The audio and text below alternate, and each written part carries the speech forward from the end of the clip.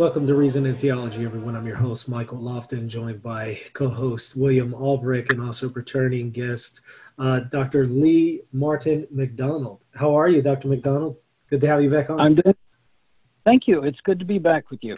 Excellent. Today we're discussing the Canon, in particular the Canon in the early church and also Middle Ages. But before we get to it, let me go ahead and introduce Dr. McDonald formally. Dr. Lee McDonald is the President Emeritus and Professor of New Testament Studies at Acadia Divinity College and past President of the Institute for Biblical Research. He is the author and editor of over 30 books and more than 160 articles and essays, and writes extensively on canon formation, including the canon debate. So Dr. McDonald, to say the least, is an expert in the canon of the Old and New Testament. So today we're talking about especially the canon of the Old Testament, in particular the Deuterocanonical is kind of a favorite topic that we like to discuss here on the show. So many questions that I have for you, Dr. McDonald, but let me start with this. We see the early councils in the early church in Rome, Carthage, and Hippo. And one of my first questions is, when it comes to, let's start with Rome. Does Rome there in 382, was this actually a council or was this a decree of Pope Damasus? And then number two, did it actually include all 73 books of the Catholic canon, or did it exclude Baruch? Well, excellent questions. And I've actually started doing an article for, I'm trying to think of the name right now, De Gruyter, on the Western councils. There was a council possibly before then at the Council of Laodicea, and it mentions some of the non-canonical writings. I say non-canonical in the sense that they're not a part of the Hebrew Bible, but they are a part of early Christianity. The council, there's seven, I think it's seven in one of the references and 9 in another, at the councils of Hippo and then subsequently Carthage. Hippo's information was lost, and we found it. It's repeated in 397 at the Council of Carthage, and then repeated again and clarified in 416 to 419 at another council. And it's fairly close to the council, and I take the 382 council in Rome as a council, not simply one person's ideas, though that's a debatable question. But Rome and Carthage were the two largest communities of Christians in the Greco-Roman world at that time, and they had the celebrated scholars starting with Tertullian and Cyprian, and then, of course, Augustine, all from that region, and they all cited what's now called the Deuterocanonicals, or the disputed books that Protestants don't accept. Feel free to follow up on your question, because I'm not sure if I'm getting there yet. Did all three of the councils here, Rome, Carthage, and Hippo, from what we know of them, did it seem to be the case that they all accepted the same canon? And did some of these accept an extra book of Esdras, that is not Ezra and Nehemiah? Oh, well, very good. Let me just say that Rome and Carthage were connected at the hip. And even at the councils, the 397 and the 416 to 419 councils, there's debates over whether it's 416 or 419. Those councils all indicated that they would have to go transmaritime, which means over the sea, to make sure that they were acceptable to the community in Rome. So Rome had a significant impact on the leadership of Carthage. There were very few questions that they disagreed on. There were some, but not that many. I'm sorry. But on the scope of the books, I had a list in front of me that shows that they're pretty much in agreement on almost all of the books. But one of the things that you'll find a difficulty in getting, or have some difficulty in getting, is any two lists that are exactly the same. The closest you come to it are Hippo and Carthage.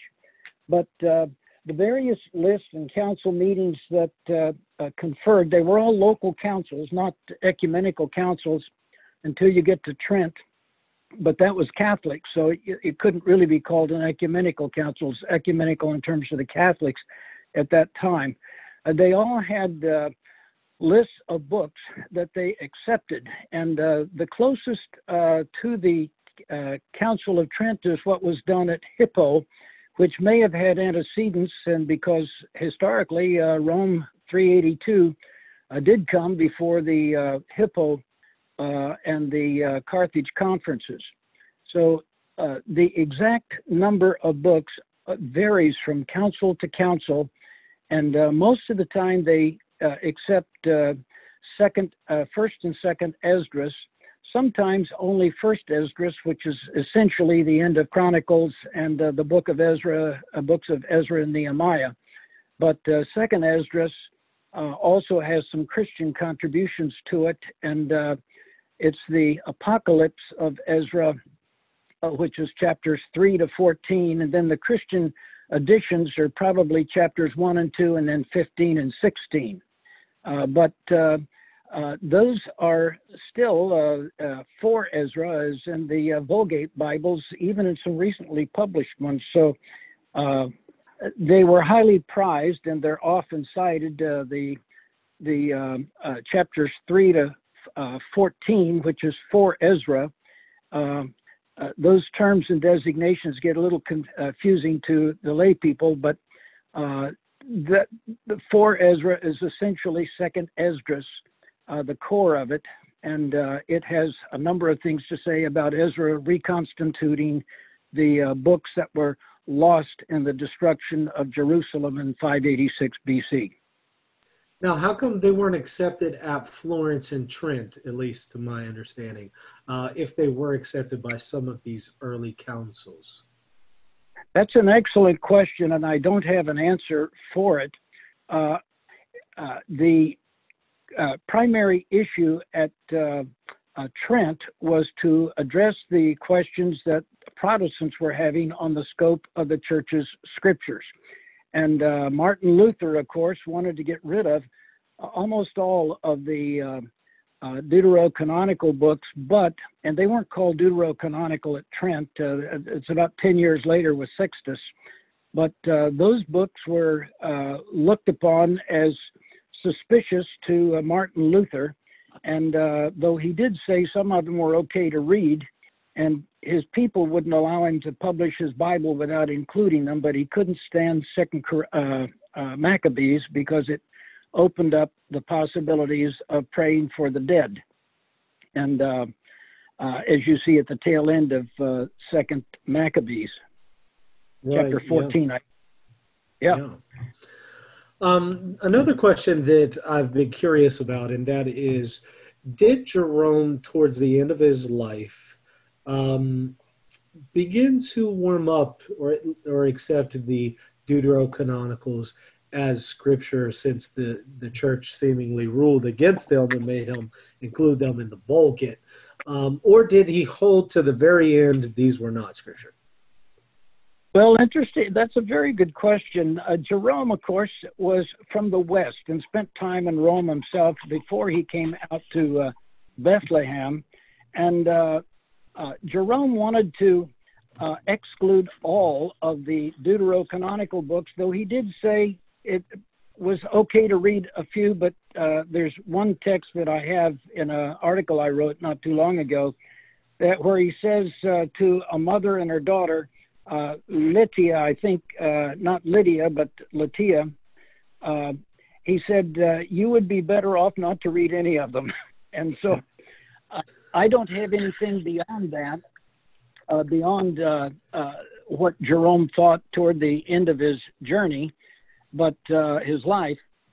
but he did separate. He called apocryphal what Protestants call apocryphal. He just wanted to reject all of that literature, and similarly, Cyril of Jerusalem had a similar view, and Rufinus, though Rufinus was willing to allow some of them to be read. Earlier, Athanasius, 367, in his 39th edition of his festal letter to let people know when to celebrate Easter, he listed the books, but he made non-canonical the deuterocanonical books. But he only has, I think, 7 or 8 of them. I don't have the text in front of me right now, but I could get that for you if you like very quickly. But Athanasius said these could be read, and then he adds to it the Shepherd of Hermas, which is interesting. But he says that the books were not canonical.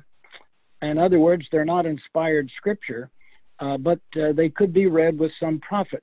But he distinguished them, and the Orthodox have pretty well followed over the years something fairly close to Athanasius' comments. He spoke about them being readables. The Greek term is anagegnos kamena, simply a readable text. It's okay to read them, but don't base your doctrine on them. Yeah. Orthodox actually use them in their liturgies, but they do not call them equal scriptures to the rest. The Catholics, in fact, do, but the Orthodox do not. Yeah. They're very close to the Episcopal Church that says they're good to read, but don't base any doctrine or primary Christian teaching on them. Yeah, exactly. Early Anglicans held that position. Yeah, so many places that I want to go with this, but you know, it's curious you brought up Athanasius. To my recollection, he includes Baruch among the inspired scriptures, and yet mentions Esther as one of the readables. And so, yeah, that's right. Yeah. He reflects what was quite popular early Christianity. Esther was a disputed book, not only among the Christians, but also among the Jews. And it was not easily accepted, even in the rabbinic tradition. But some of the lists do not have Esther at all, some of the canonical lists provided by the Christians. And you're quite right, Athanasius did not include Esther in his canonical list. And occasionally I hear people saying we must accept only Athanasius' New Testament. And I said, so why do you exclude his Old Testament? Well, I know why. It's because it's not exactly like the Protestant Old Testament canon. Right. You know, if it is the case that the Septuagint included the Deuterocanonicals, and if it is the case that the New Testament often quotes from the Septuagint, why is it that the canon was still in dispute in the early church among Christians? Wouldn't they just say, hey, look, here's our Septuagint, here it is, it's right in there? Well, that assumes that we knew all of the books that were in the Septuagint. Nowadays, it's very easy for us to assume that the Rolf's translation or Greek text of the Septuagint is the only thing that mattered and existed. And that's not the case. There's no strong arguments that saying that the books in Rolf's Septuagint are the only books that anybody read. So I've raised some questions about that in some of my own writings, that why do we assume right now it's very similar, and I've equated the Greek New Testaments that we currently have. Try to find one of them in the ancient world that looks exactly like that. There is none. What we have are a collection of texts, and the text critical scholars have put together a work that they think is what it looked like. The same is true. The Septuagint, the largest collection of the Septuagint that we have is Christian. I mean, the Christians put it together. And the largest in the ancient world that we have would be Codex Alexandrinus. The others, Sinaiticus and Vaticanus, are missing several of the books, and Vaticanus breaks off, and it doesn't have, it has a number of the deuterocanonical books or the disputed books, the Septuagint books that are not in the Hebrew Bible. But those writings, you raise an excellent question, but be careful not to assume too much about what we already know from the modern Greek text. A former, I want to say, I'd love to say a student of mine, he's not a student, but he worked for me, Ken Penner, has put together a new translation of the Septuagint. And I love what he has done with it, but he also is very aware that we don't have anything that remotely resembles a full text in the early churches for quite some time. Really not until you get to the Paris Bibles. Those are in Latin, but they're based on the Septuagint books that, and some of there's a number of the Hebrew texts that are also cited in there, but the Hebrew books are not the limits of the Septuagint. So Ken Penner has written in his Lexham new translation that just came out. Actually, he used several scholars, but he is in charge of it. He's put together, I think, a very nice, refreshing collection of the texts that comprise what we think is the Septuagint as it originally existed. As you know, it was put together over a long period of time, probably around 220 or 30 years. And so there may be texts that have survived in early Christianity that didn't have all of the texts that were in there. So that's, you will have great difficulty looking at any church council or listing of, and canon lists, the deuterocanonical books or the Septuagint books that include non-Hebrew Bible books. You'll have difficulty finding a complete list of those. Yeah, Have I made that more? Yeah, no, yeah, absolutely. I think that every list that I've seen, there's maybe at least one or two books that they're silent about. Maybe it's included in another book like Baruch. Maybe it's included with Jeremiah Lamentations. We don't know. But there's no list that exactly 100% matches up with anybody's canon that I'm aware of. But hey, I'm willing to stand corrected. You're absolutely correct. Yeah, and the Catholics have fewer books in their deuterocanonicals than do the Orthodox, Correct. who have 3 to 4 more, depending on which list that you look at. Right. But it's interesting that the deuterocanonicals, and I gave some lectures in Russia, and they were actually calling them deuterocanonicals because they got tired of their own designation. It was too long. They have the non-canonical Old Testament scriptures is what they call them. And then they shortened it to readables, but even their lists, and I went to a library and looked at various of their translations into Russian, and I was surprised that they didn't all have the same books, and they didn't have the same order of those books. Right. But yeah.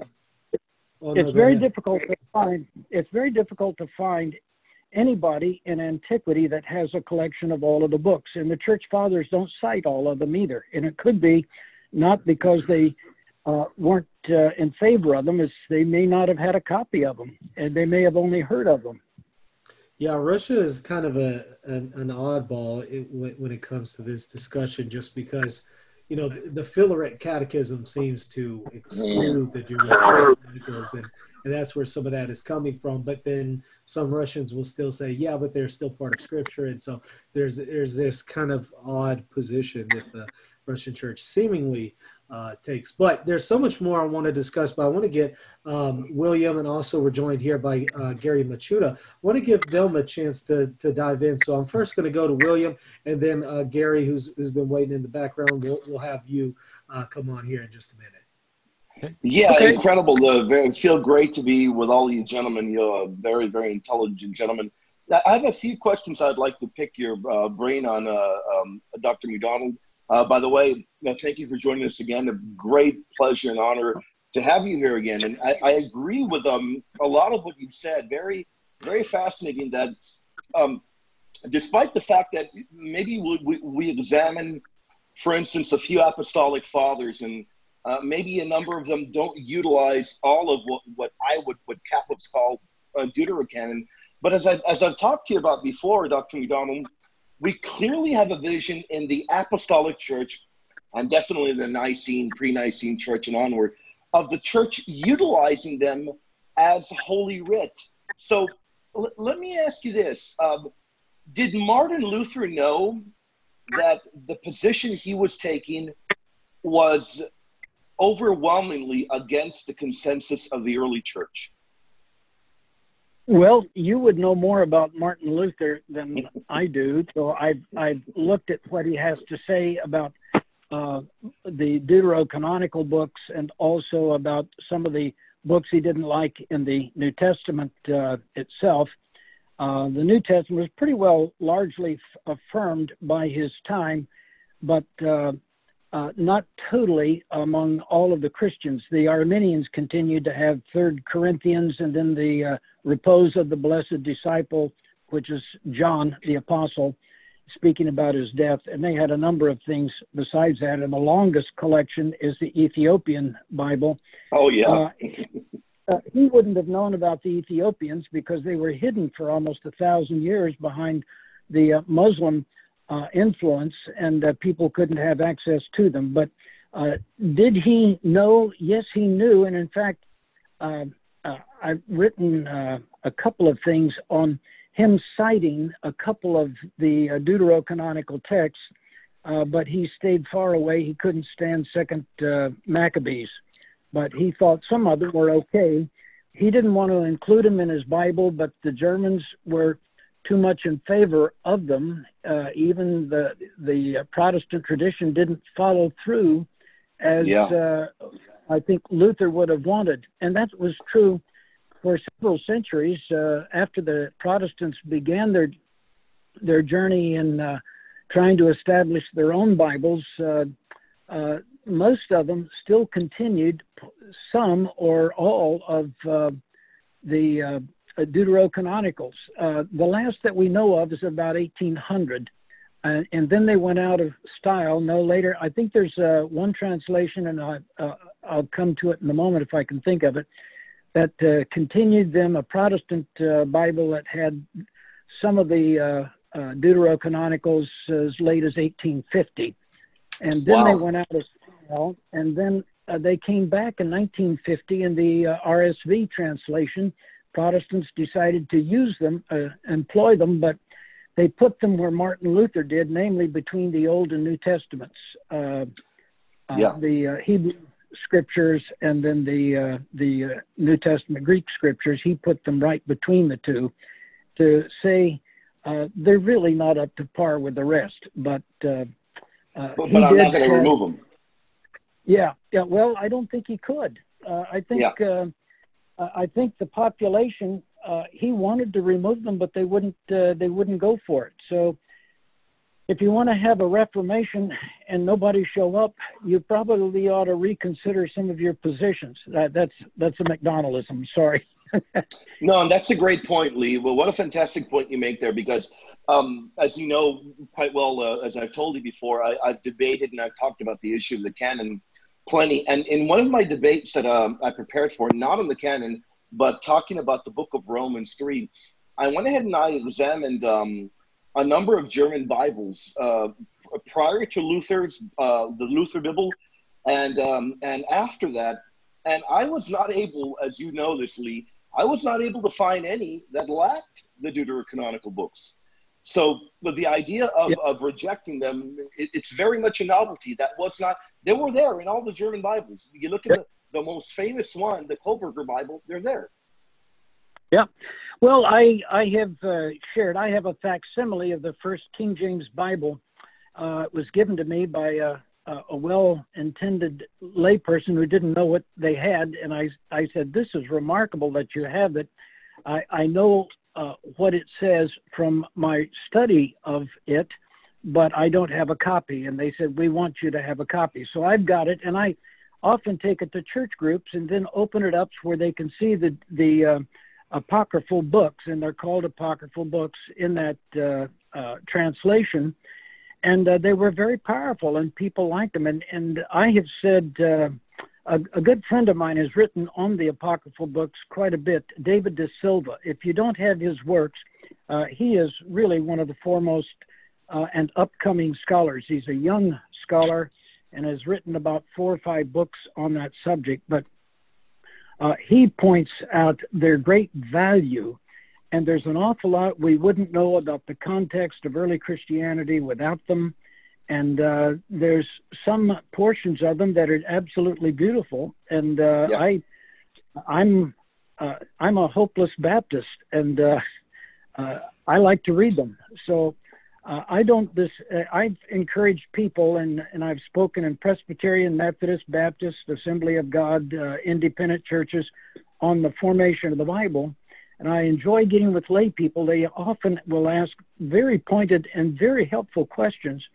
I said, would you like to be informed by the same literature that informed many of the early Christians? If you would, then read these books. And they were there. There were more books that were excluded from the Hebrew Bible than were included. And there's a list of, and I've published a list of 22 to 26, and it depends on whether some of them were written by the same person.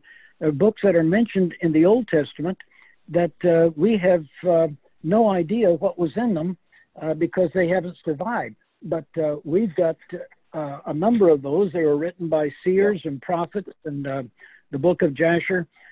So we've lost quite a bit. But the stuff that we do have, most of it I don't think is very harmful, and I think it's very helpful. So I encourage people to read it. I agree with you, Dr. McDonald. And we, as you know quite well, we've talked, I mean, I've talked with you on the phone for hours before just on the Book of Wisdom. So you've told me you love the Book of Wisdom, and I myself love it as well. So you're right. These books have incredible material. But I do want to pick your brain a little bit more. But before I do, I want to hop it on over to a very special guest joining us. Dr. Lee, we have Gary Michuta here. Gary Michuta is a Catholic apologist who has written several books on the Deuterocanon, and one of my personal favorites is called "Why Catholic Bibles Are Bigger." He's an incredible apologist, incredible author, and I do want to toss it over to him so he can talk to you a bit. Well, thank you. I'm honored to communicate with you in person. I have one of your books on why the Catholic Bibles are bigger. Anyway, go right ahead. Yeah, well, you know more subject than I do. Oh, no. In fact, I was going to thank you for all your work, because I have learned so much through your work. You've challenged me, you've pushed me, and you know, I'm always learning new things, reading and rereading your work. So thank you so much for all your hard work that you've done in this area. Well, you're most gracious. I'm going to ask you if you could repeat that again if I call my wife in here. So she can... Well, that's okay. I think my wife's watching the live stream, so she heard your compliment. But I'll be glad to do that. No, I'm joking. Of course.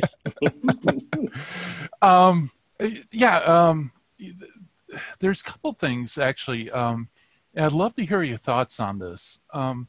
Over the years, I've been looking at Josephus in the canon, and I've run across several scholars who believe that Josephus thought that he might be a prophet, reading, prophet-written history.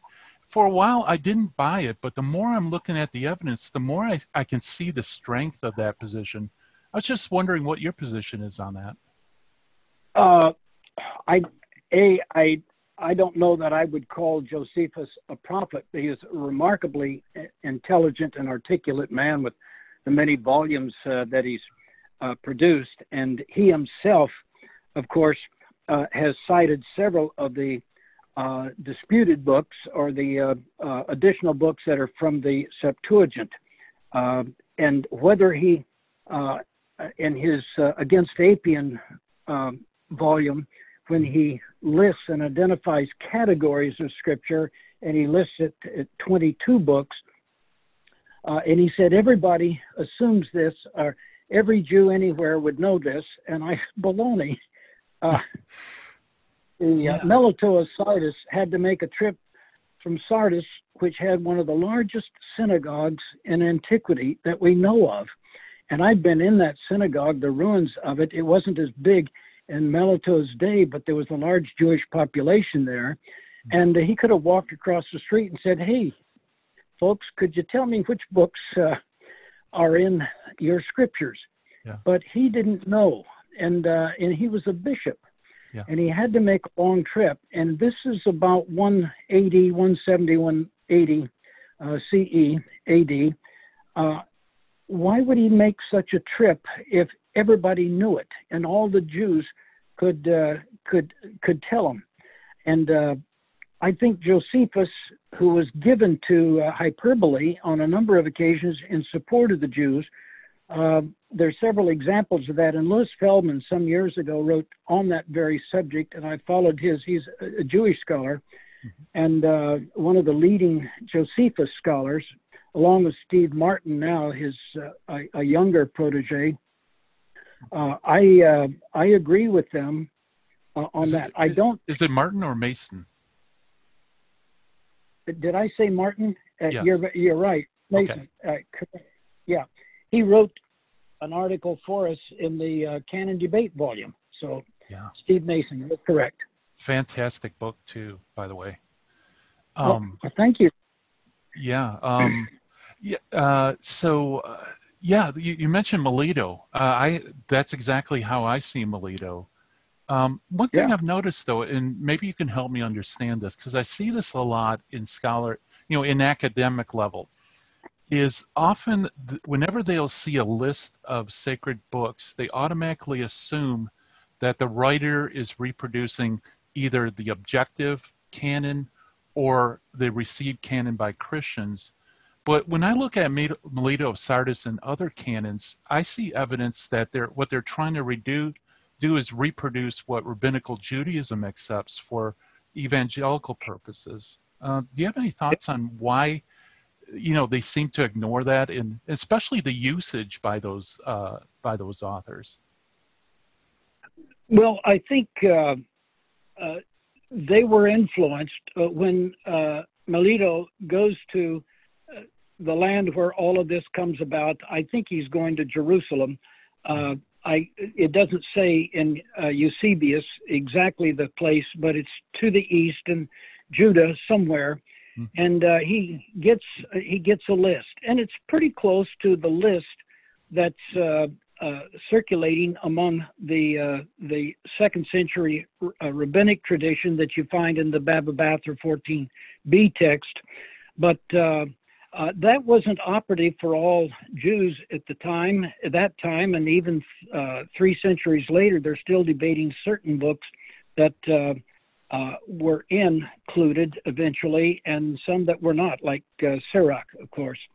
But I like Melito's tradition. It's a little bit. I think he ignores or he omits by accident the 12, but also Esther, I think, is missing from that collection. But the Jews were struggling with Esther up until the end of the 2nd century CE, AD, and then it becomes a normal part of their rituals every year in the synagogues.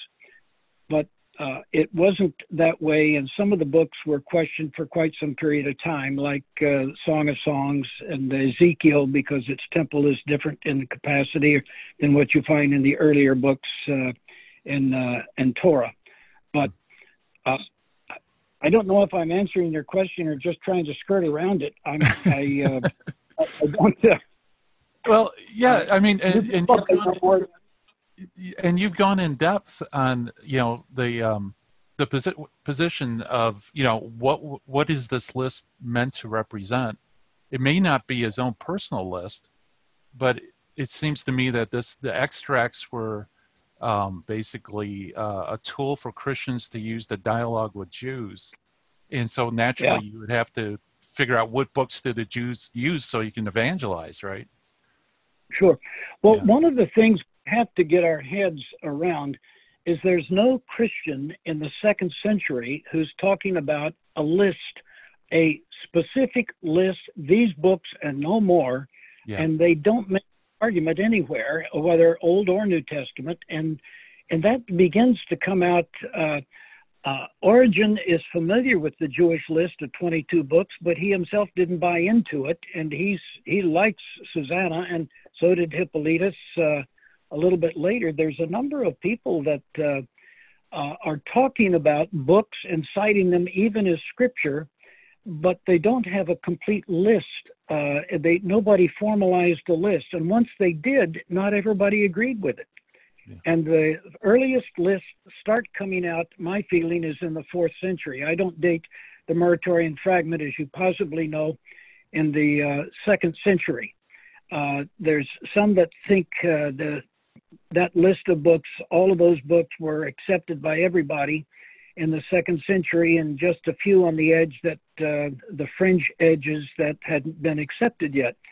But that's not true at all. The Syrians did not accept what's called the minor or Pocock epistles, 2nd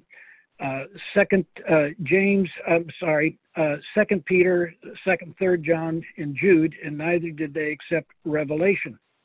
So those collections are not reflective, even the lists of absolutely everybody, because they vary. And you'll find variances in all of the lists. I've listed quite a few in my stuff, and then Ed Gallagher and John Mead came out with a book, Oxford University Press published it, and I wrote a very nice review of it. It's a terrific book on the lists, and they list as many. And I asked them, when are they going to continue on beyond, in a more serious way, beyond the 5th, 6th centuries? And they said, that's volume 2. And I said, go for it. Yeah. But again, the lists are not complete, and no ecumenical council for the whole church ever addressed the issue. Isn't that interesting? Even the one in the East, the Trullan Council, said, keep going as you are. And there were variations in Old and New Testament books in the churches in the Eastern Orthodox and the Oriental Orthodox. The Oriental Orthodox would be largely Armenia, Syria, the Coptics, Ethiopia, primarily, and some smaller communities outside of that. And the others are largely Eastern Orthodox. They never fought over those issues. And when I was giving lectures in Russia to Orthodox and some Catholic scholars, it was funny. One of the questions that came up was, why are you folks in the West always talking about the canon? and I laughed, and I said, well, it was one of your folks from the East, I think they call him Athanasius, who got it started and got everybody talking about which books are in and which are out. And then all kinds of councils begin to come after him and try to settle the issue. There might have been one at Laodicea, 360, give or take, but it wasn't complete until much later. Mm-hmm. Those are the kinds of things that we often forget about. I found when I was in Russia, I went to some Orthodox churches, and I asked some of the priests and the professors that came to the lectures, why is it that you accept the book of Revelation as scripture, and yet you never read it in your liturgies, and yet you have some other books you don't accept as scripture, but you read them regularly in your liturgies. And, you know, they all had a good chuckle and a good laugh and said, nobody's consistent. What's your problem? Anyway, I think there's more fluidity in the formation of the canon than what we realize. I just wrote an article for Hebrew Studies, and they wanted me to write on fluidity in the formation of the Hebrew Bible. And that's easy to do because it's very fluid on the edges for quite some time. And Josephus didn't settle the matter. He spoke about it. And then the next incidence is that Baraita, written somewhere around 180 to 200 CE AD, and not every Jew accepted what was in that. That's why it wasn't included in the Mishnah. And it was included in the Babylonian Talmud later on, but it didn't represent all Jews everywhere. And one of the things about the Jewish scriptures, there were two Jews, Edrei, I'm trying to think of his last name, and then Mendel, two Jewish scholars gave lectures at Princeton, and I was invited to give a lecture there, and I was blown away by their lectures. They said that there was a continental divide between the East and the West, and the East started at Jerusalem and went east over to Babylon, and everything south and west of there used the Septuagint. And so they had examples galore of Jewish teachers still using non-canonical from their current perspective, but the Septuagint books, Deuterocanonicals, well into the 9th century AD. Yeah. Wow, that I hadn't thought of that. And they said, and the rabbis taught always in Hebrew, but the people to the west and the south didn't know Hebrew. Only to the east could there be Aramaic or Hebrew. And so they taught for that community, and there were no yeshivas, Jewish schools, up until about the 9th century AD in the West. So what scriptures would the people have had? It would be whatever copies of the Greek translations or the Latin translations that they had. There was an old Latin translation of the Old Testament, probably around 200 AD, but they were, those would be the books that the people had. And we shouldn't assume in the synagogues that it was any different than in the churches. Most churches didn't have more than a handful of the scriptures because A, it was expensive to make a copy, and not everybody knew what ones were out there. And they're largely copied by, with some good exceptions, but largely by not, I want to use a term, it's not illiterate, but people who are amateur writers making copies of scriptures. And Augustine makes reference to that. Anybody that knew both languages thought they had a right to make a copy of scripture, and they translated terribly.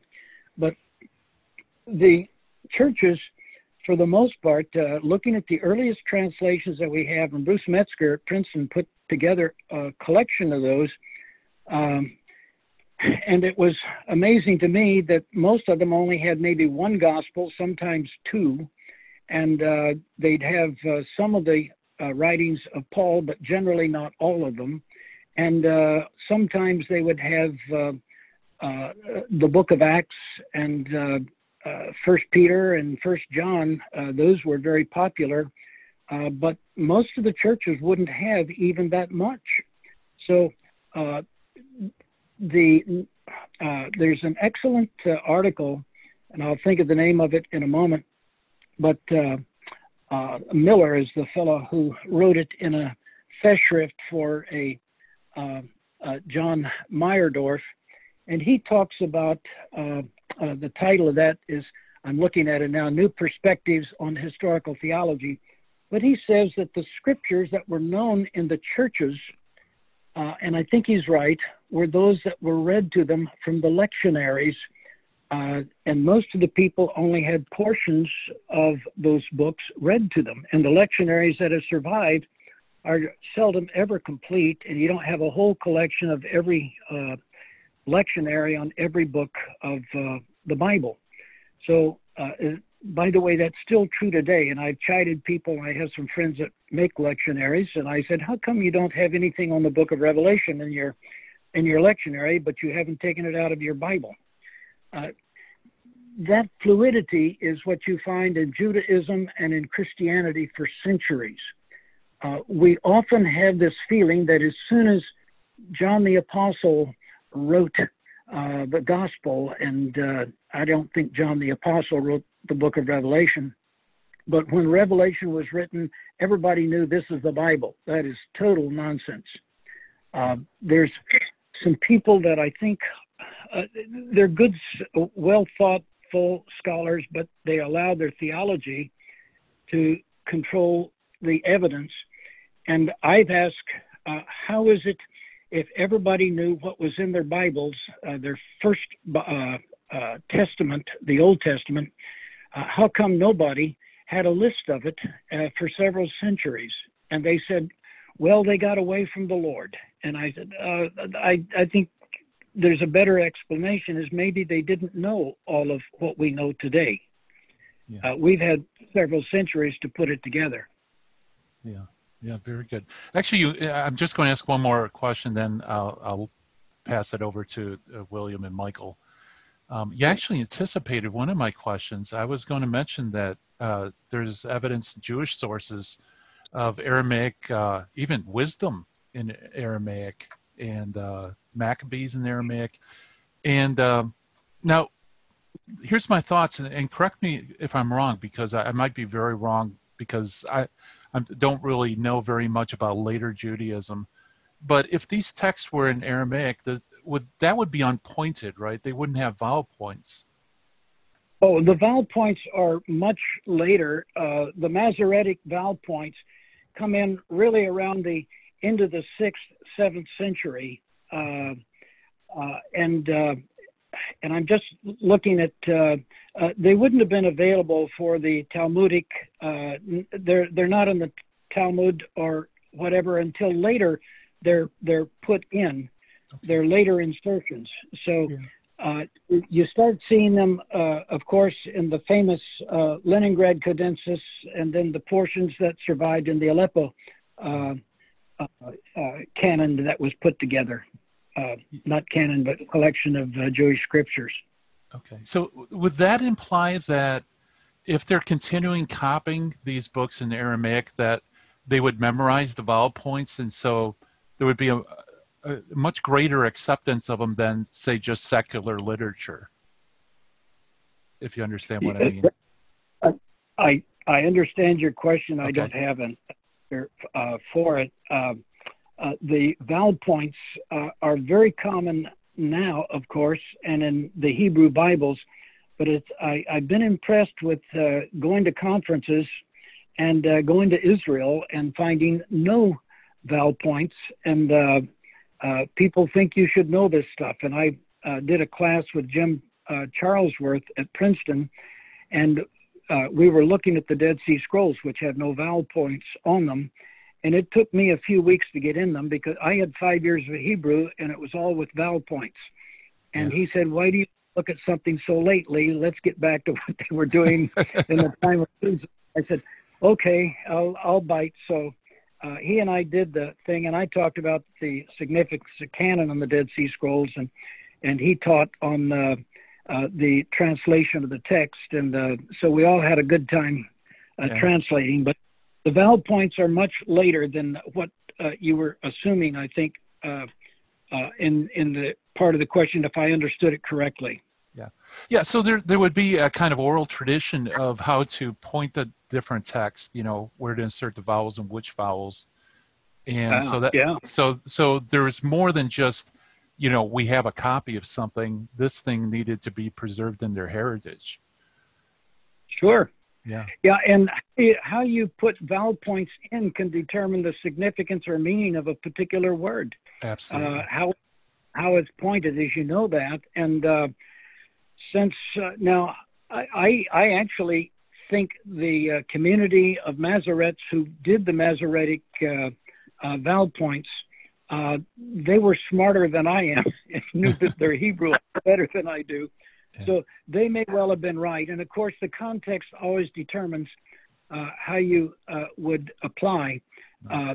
Most of the vowel points that we use in the Greek text were not useful in the unsealed manuscripts, the capital lettered manuscripts. So a lot of that stuff is later on, and we make assumptions that it was always there, but it really wasn't.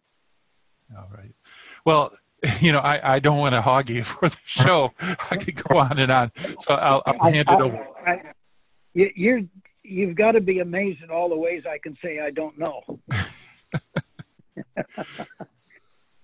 Dr. McDonald, I have a question for you. Please feel free to shoot it down if it doesn't, no. you know. Who's talking now?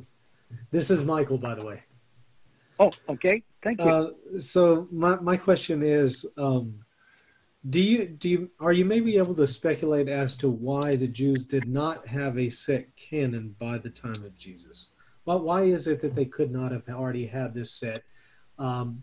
And maybe why is it that Jesus seemed to have thought that they had at least a pretty good grasp on the canon because he held people accountable to what the scriptures said? So, well, good question. And I was having a debate with Larry Schifferman, who's a Jewish scholar in New York, and he was thinking that it was all pretty well settled well before the time of Jesus. And I said, so when is the very first time you have a list of the Jewish scriptures? And he just sat and paused for a moment. He was going to mention Josephus about 90 plus or minus CE AD. And then he said, you know, that's a good question. That's the end of the 2nd century, isn't it? And I said, yes. And I said, if you don't have anybody that makes a list, they only have some categories. You don't know what is in the categories. It's like in the prologue to Sirach, the grandson speaks about the law, the prophets, and the others. We have no idea what was in the prophets, though he cites a number of them and lists them in that book, and not the grandson, but Sirach himself. And but you don't have what the others are. Are the others the writings, as some people want to assume? We don't know what was there, and whatever the others were, they're never delineated. Nobody has mentioned them, and no one was talking about a fixed biblical canon at that time. I have tried to make an argument in a recent book. Stan Porter was one of the editors of it, on the influence of Callimachus in the Alexandrian library, who made lists of canonical authors that were the stars of that particular discipline, and they were like 9s and 7s and 10s. But Homer, of course, was right at the tip top of the canonical authors that people would model. And you never would violate that, though if somebody came along with something that was even better, they could add it to it, but that wasn't true of the Christian canons. We don't have any notion of Christian canons until much later than that, and the same thing is true for Jewish scriptures on the formation of the Jewish canon. There's nobody talking about a biblical canon in the 1st century or the 2nd century, though you do have the Baraita that lists the books, and that's at about 180 to 200, and it's the first time you have law, prophets, and writings. But as late as the 5th century, the rabbinics are still calling them the law and the prophets. And I just wrote a book, an article for a book on the writings, the Ketuvim. It just came out. It's last year, Oxford University's handbook on the writings. And I mentioned that we don't have any evidence that that was settled or what the writings were. Probably most of them, because the Psalms are in them, were included among the prophets. And you find in the Dead Sea Scrolls where Daniel and the Psalms were looked upon as prophetic writings. They don't say much about the rest of the Ketuvim or the writing, but that literature was open for discussion for quite some period of time. And I think most of the third part of the Old Testament was included in the prophets. And you have examples in the New Testament of Psalms being called a prophetic text. It's found in the book of Acts. I don't have the text handy right now, but I don't know if that's getting to your question, but I know that there's some people who say, well, how could they function without a canon? Well, the canon was not at the heart and core of their views. They were talking about scriptures, and there were sacred scriptures, and of course Torah was at the heart of that, the Pentateuch, which is different than the Torah in the way that it's arranged. But that kind of discussion just never happened in the first century. The earliest examples that we have of it is in 4 Ezra and the Josephus text first against Apian, chapter 1, 37 to 43. But the 4 Ezra or 2nd Esdras, and it's the 14:24 through 44 text, where he mentions that there were 24 books and 70 others. What were those 70 others? Probably some of those 70 others were books that we now call deuterocanonicals or disputed Septuagint books, or possibly even pseudepigrapha, because we know that Enoch was a very popular book in the time in the first century. And I think Jesus, whether he knew the book or not, he knew some of the traditions in it, and you find that in Matthew 19:28 and 25:31, where he speaks about the Son of Man coming, sitting on the throne, his throne of glory. That phrase is only found in First Enoch in the parables. Starting chapter 47, that's the kind of thing. There was fluidity going on a constant basis, but nobody said these books and no others until considerably later. And there was fluctuation in the books in the Hebrew manuscripts. And one of the things very few people talk about, but it's also very much a part of canon, is the text. Canonical studies are only about the books that we're talking about, but look at how the books varied. The end of John chapter 7 and chapter 8 through verse 11, everybody acknowledges now, New Testament scholars, that was inserted later. So it's an insertion into the Gospel of John, and probably also John chapter 21 is a later insertion. You find that in the insertions in Esther. There's several insertions in the book of Esther that came in and that was eventually canonized. The same thing is true of the additions to Daniel, the song or prayerful song of the 3 young men, and then Susanna and the bell and the dragon. Those are texts that were inserted later into other texts that were looked upon as authoritative and likely scriptural. But those are long stories. You'll find in the early church, one of the things actually I'm writing on right now is pseudepigrapha and how it's common in the classical period, Greco-Roman classical period, Judaism, as well as early Christianity.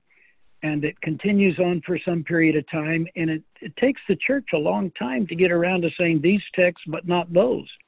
And generally the term pseudepigrapha was applied to heresy, and eventually you found Athanasius in his 39th letter. He speaks of it as apocryphal. It was anything that he saw that was heretical was also apocryphal. And the Catholics and the Orthodox use apocryphal for heretical books, not deuterocanonical or disputed books. Excellent. Now, Dr. McDonald, there are a few chat questions if you have a moment to engage them. Go ahead. Okay, the first is from Ave Christus Rex. He says, or he asks, for Dr. McDonald, why does Baba Kama, the Talmud, quote Sirach as belonging to the writings and use it as it is written, if this was not considered scripture by Jews? I think Sirach was considered scripture, and I've listed in some of my writings a number of examples where it was considered scripture. It was the debatable book. Sirach was the primary text outside of the Hebrew Bible, the Tanakh that we have today, that was considered as scripture by some Jews. He's quite right in that assessment. But eventually, it could be that they rejected it on the basis, and there's one rabbinic text, because it had the actual name of the author in it, and they wanted to have non-named books. Though that isn't true for all of the books that are found in the Hebrew Bible, but that was one of the questions that was raised. You raise a good question, and I raised it in a conference in Jerusalem, and was told I didn't know what I was talking about. I said, you may be right, but I do. Here's a list. I have a list of 70 references to Sirach in the rabbinic traditions, in Jerusalem and also in Babylon, and also in the Tosefta, as well as the Mishnah. It's even mentioned. So those are the kinds of questions that are reasonable to ask. How come it didn't make it in? It's a wonderful book, and there's nothing heretical in it. And I'm glad we have it, and that it's still available. I've read through it many times, and I find something new that I hadn't thought about each time I read it. The next one is from Buck. He says, in the Nicene, Post-Nicene Fathers, one of Schaff's footnotes says that the Ecumenical Council of Ephesus in 431 quotes Sirach 32:19 as, quote, divinely inspired scripture says, end quote. What are your thoughts on this? Well, I think you'll find examples even before Nicene of Sirach being quoted as scripture. I don't have any questions about that. And you find it after that. And those that accepted the Deuterocanonicals, the books in the Septuagint was the first Bible of the church, the books that comprise the Septuagint. Most churches didn't have a copy of all of them, but they did have some, and that was a popular book. And it's in almost all of the listings of canonical lists that survive.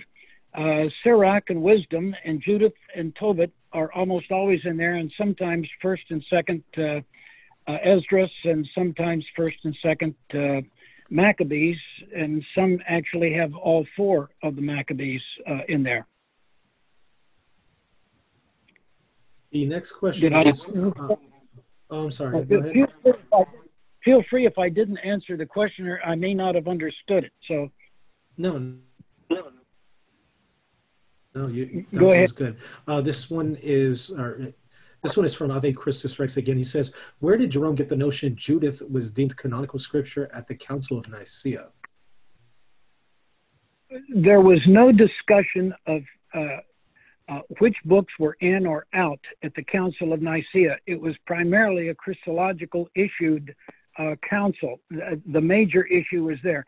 There was no decision made on the scope of the Christian scriptures at the Council of Nicaea. The first time you see that is if you attribute it correctly to about 360 AD as the Council of Laodicea, but the 60th canon in that has a listing of the books, and that may have been 20 years later or even 30 years later. But the council at Rome in 382 was one of the earlier listings after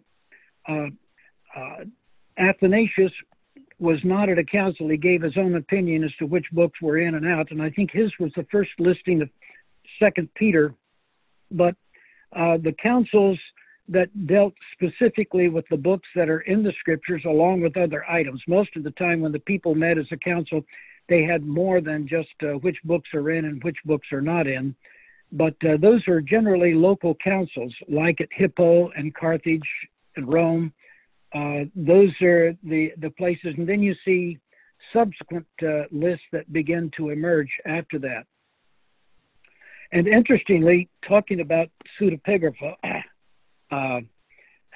some of the lists were created and made to look like they were earlier. And there's an excellent article by Claire Rothschild on the Muratorian fragment that so many scholars want to put in the 2nd century. And she has, I think, rightly shown there's too much in it to show that, sorry, that shows that the author of the Muratorian fragment was trying to produce a fraudulent document at the in the late 4th century, early 5th. And the evidence of that is that there's the only references to Hermas being the brother of Bishop Pius in Rome. There's all of those emerge in the 4th century. Miltiades, who's called heretical, and the Muratorian fragment is called is spoken of with a great praise from Tertullian all the way through. Even Eusebius does, and he's not looked upon as a heretic until much later. And then the Cartophrygians that are mentioned in the Muratorian fragment, they're not mentioned as Cartophrygians until the 4th century, and Eusebius mentions both Cartophrygians and Montanus. They're called Montanus in the 2nd century. So I don't put it, the Muratorian fragment there, but Claire Rothschild has a marvelous book that's just come out, and she's written a couple of articles on the subject, and she tries to show that pseudepigrapha was very rampant in the 2nd century and 3rd century churches, produced a lot of it, and this was one of those examples. But again, there was nothing at Nicaea that spoke about the scope of the scriptures, but there were those before Nicaea and after Nicaea, and I'm thinking of Tertullian and Cyprian in Carthage, who cited the deuterocanonical text, and even Enoch as scripture. Origen's about the last one that calls it scripture, but he still liked it even later. And there's some portions of it he thought were Christian, or they advanced the Christian tradition. So anyway, I don't know if that gets to the question, but yeah. It does, and there's a few more chat questions, and William also has one last question for you. Dr. McDonald, I personally have to head out, so what I'm going to do is pass it over to William, and he'll take it from here and wrap things up. But thank you so much for being on, Dr. McDonald. I'm sorry that I have to leave a little early. Oh, well, thank you very much for inviting me. Thank you. Michael, you're incredible as usual. Yeah, we're not going to go a whole lot longer, Dr. McDonald, but I did have one question that and I know I've talked to you about it before. We've dialogued about it. Maybe pick your brain for the audience here. Earlier, before we began the show, we were talking briefly about the Council of Rome, and then looking at Carthage and Hippo. You were pointing out how the Carthage, the Council of Rome, the list is very indicative of what we will see later on at Trent, Florence, and Trent. I have one question for you, Dr. McDonald. If you look at the Council of Rome 382, you notice you've got all of the deuterocanonical books there, but you don't have Baruch. Would Baruch have been rolled up with Jeremiah? Yep. Often Baruch and the Epistle of Jeremiah are included within the Jeremiah tradition, but you're right. It's sometimes there and sometimes isn't. And I don't have a clue on what the decisions were. I'm only familiar with the list, but not the rationale for the list. And all of the Deuterocanonicals are not mentioned either at the 382 meeting in Rome or the 393, 397, and 416 to 19. at Carthage, the Hippo and the Carthage. They just don't list all of them, and I don't have all of those in front of me. I'm just going from memory at this point. But do you know what would have been missing? I was under the impression that that Carthage and Hippo did have what would amount to being what we as Catholics would call the Florentine Canon, and then later the Canon of Trent. Are Sure. you aware of what would? Are you aware of anything that would differ? Maybe when we look at No. we look at Rome. Okay, I get you. I misunderstood. So you do agree that when we look at Rome? Yeah, Oh, I think Rome, the 382 conference, influenced my feeling, and the reason I say that is because of the constant contacts between Rome and Carthage. Tertullian and especially Augustine, but the councils at Hippo and Carthage, they say at the tail end, that this will be approved by, and they speak of this transmaritime trip they got to go, which is Rome. Everybody knows that's Rome. They need to get some approval off over in that direction. So did Rome influence their decisions? Probably, because they're pretty close. They're not too far apart. The same thing is true, I think, at the Trent is very close to those. It's not exact, but it's very close. The only thing at Rome, the Council of Trent, is that it puts an anathema on people that doesn't agree with it. I got you. So that would be what you would talk about. Really, the only difference you would talk about would be the anathema, basically. Yeah. Essentially, now some of the books may have varied, and one of them at the Council of Carthage, besides after they list the books and they include some of the Deuterocanonicals, they also put the passing of the martyrs would also be. All of the others were for reading in church, and they said it's okay to read that in the church as well. And I think that's an interesting point to make. And that part is not found at the Florentine Council, if there was a council, and that's a question in my mind. You may know more about that than I do. Yeah, there definitely was. Yeah. Okay, then Trent. That goes. The passing of the martyrs is not listed to be read in the churches. So that was just something unique about the Hippo and Carthage councils. They had councils almost every year on something. They loved councils in those in that time. But I'm sure you know more about that. I haven't looked at the Florentine outside of just some of the texts, and a friend of mine, Juan Carlos, he teaches at the Pontifical University at St. Crosis in Rome. Osandon is his last name. He brought that to my attention on the Florentine text, and I greatly appreciate it. And they gave me an invitation. I spoke over there at their school a couple of years ago, but there's an awful lot that we just don't know, and I depend on my Catholic scholars to give me a clue about some of what took place at some of those. I'm familiar with the lists that came out. I've got a bunch of lists, but all of the negotiations that went into those lists, that's beyond my scope of competence at this point. I think even if that may be beyond your scope of knowledge or what have you, Dr. McDonald, you've been incredible.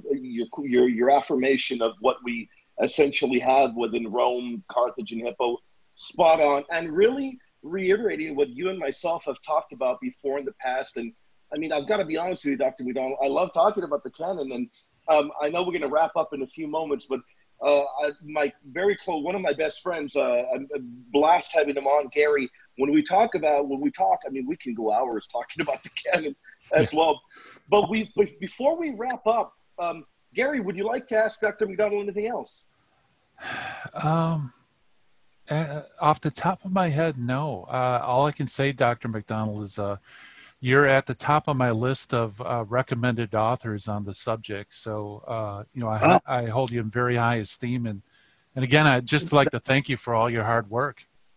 Well, that's very kind of you. And one of the things that I like to do, and if you'll permit me, in wrapping up, I have a lot of colleagues that talk about canon, but it's not what the canon of the church was, which was a rule or an authority. Whichever collection of books that you recognize as an authority, I could live with any one of them. If I were born in Syria, I'd have a different one.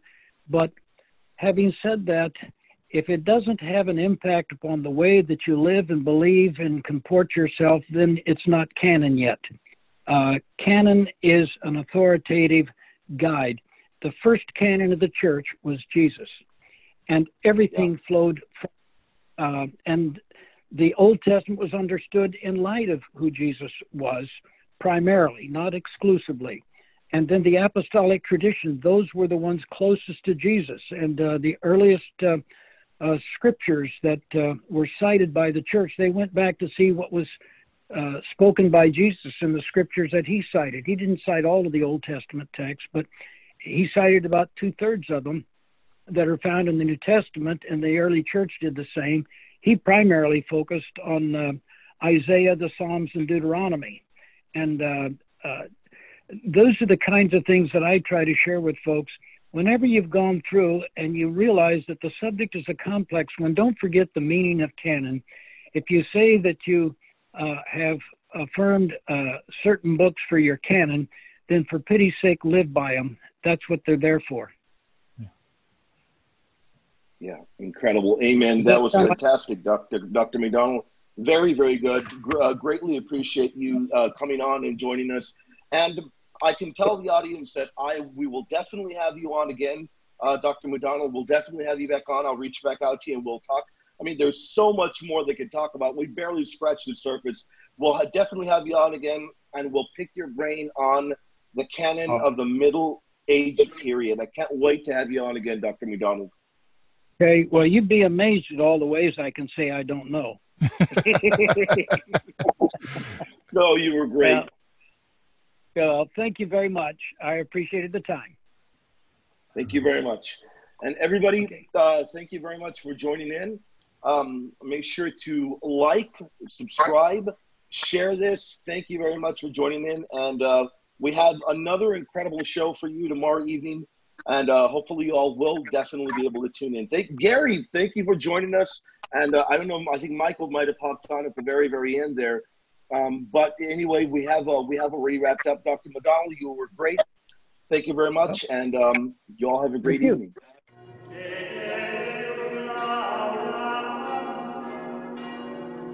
Amen.